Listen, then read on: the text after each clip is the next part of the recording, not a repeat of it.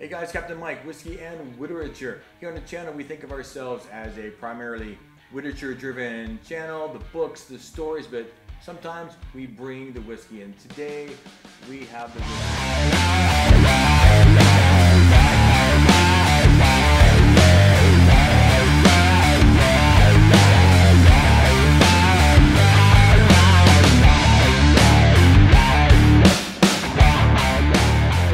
whiskey haul. I hauled some whiskey today. Mrs. Captain's out of town. I was gonna buy 2, maybe 3 bottles, but I went a little crazy and I bought 7 bottles. I think 7 bottles could be considered a haul. Yes, I was only gonna buy 3. And I was still gonna do the video. Would that have been a haul? I don't think so. But is there a minimum for a whiskey haul? I don't know, but I think 7 does count. And the great thing is, now I'm at 99 bottles of whiskey. I have 1 bottle to go to hit my 100 bottle limit, which I said with Mrs. Captain, and frankly, we don't have any room in the house right now to go more than 100 bottles of whiskey. While she might be upset about how much whiskey I bought today, the velocity of the whiskey that I've been buying is gonna slow down, because now as I finish 1 bottle, I'll buy another bottle. And if you have a suggestion for which bottle should be my 100th bottle of whiskey, let me know in the comments below. And if you're like, well, I don't know what whiskey you have. I've done 2 videos. One is titled Too Much Whiskey. You can watch that video, I'll link it below. And then I have a short if you want to see which whiskeys I have, and you'll see what I have today. And then feel free to suggest what should be my 100th bottle of whiskey. Today, I bought 7. But let's get into it. And my first bottle of whiskey today, and I've been watching some Whiskey Tubes, Whiskey Tribe. I don't think that's their channel, but they call themselves that maybe. They're kind of Scotch and Irish driven, kind of forward channel.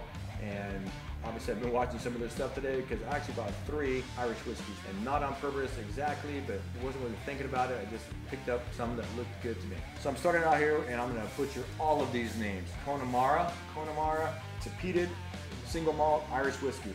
This is the original one. And I paid $46.99 for this at one of my local, it's kind of a Florida chain. They sell MSRP, which is nice. And I did pay MSRP for, I think, almost all of my whiskeys today, except one, the last one. But I'm excited to get in this one. I've been doing some more Islay scotches, so very peaty, peat forward. So I'm excited to get into this bottle. And before I have to say this for every one of the whiskeys that I bought today, I have not tasted any of these whiskeys, not a one. So I'm not going to say that for every time, but I'm still kind of a new drinker and going through this stuff. Here's a Baker's Bourbon. Baker's Kentucky Straight Bourbon Whiskey, 107 proof. It's a single barrel. And let's see.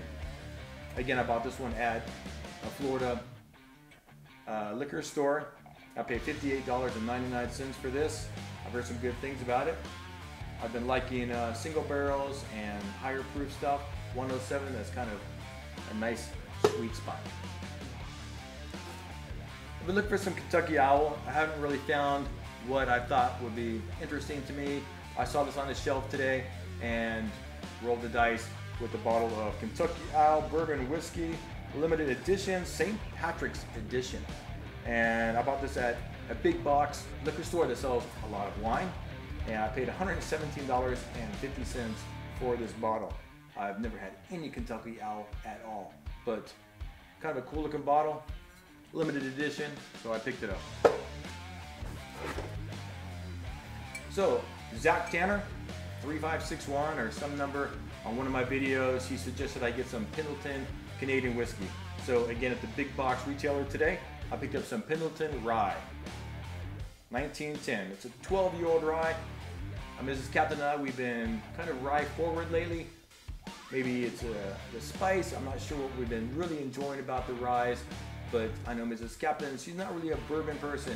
When she drinks wine, she drinks the dry wine. She's gone away from the sweet wines, and she loves spicy foods. So maybe that kind of makes sense that she likes ryes, because they are a little spicier and not as sweet as a bourbon. So I guess it actually makes sense when I was thinking about it earlier today. Pendleton Rye. Thank you, Zach Tanner. I'm going to get into it and see how it is. So, Redbreast. Never had any Redbreast. This is a 12-year. Single pot still, Irish whiskey. I think this is just kind of their workhorse. This is their mainstay. So I'm excited to get into it.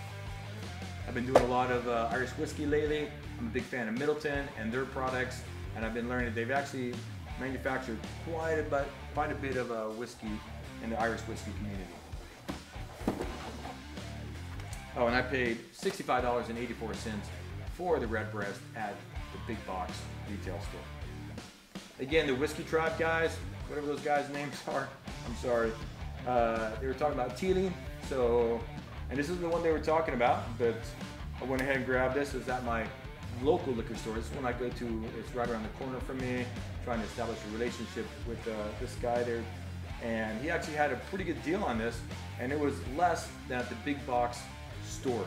TEELING Blackpitts. And interesting enough, when I was watching the Whiskey Tribe guys, they were talking about the CONNEMARA and saying that it was the only, I believe, peated whiskey, peated Irish whiskey. I believe, if that's what I remember correctly. But I just realized this TEELING Blackpitts, also it says peated single malt. I bought it because it's a cool looking can there, and they were really pushing the TEELING, so we'll see how that is. And the last bottle, I was at this local liquor store. Everything there is above MSRP. I'm aware of that. I overpaid for this bottle a little bit, and at first I had a rare 15-year-old, and I put that back and I did Knob Creek 15. I've been wanting a Knob Creek 15 or 18. I saw that. I had it on my hand. I had the rare. Then I went to Knob Creek, and then I went to the counter there, and I saw something else I've been kind of looking forward to. I almost bought on this bottle at a different local liquor store a couple weeks ago, and they wanted $2.49 for it, and I was like, I passed on that one. I feel good about it, and so this is what I got. E.H. Taylor, small batch, bottled in bond.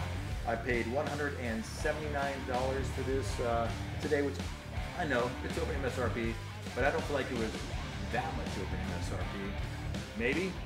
I don't know, what do you think? Would you have paid $179 for this bottled in bond if you never had any, never tried it? You haven't seen it at this price. This was at least $70 lower than I've seen it anywhere at any store. So I bought it today, and these are my 7 bottles. What do you think? I think it's a nice selection. I got some bourbons, I got a rye, got some Irish whiskeys, got a peated one and not peated, so I'm excited about what I got today. Again, if you have a suggestion for my 100th bottle of whiskey, comment below, tell me what you think. If you like my content, like this video, subscribe. We are primarily about the books and the stories, but whiskey, that's where it's at too. So there's definitely gonna be some more and more whiskey videos as we go along. Hey guys, thanks for everything. I hope you're reading something good, drinking something good. Turn those pages and stay thirsty.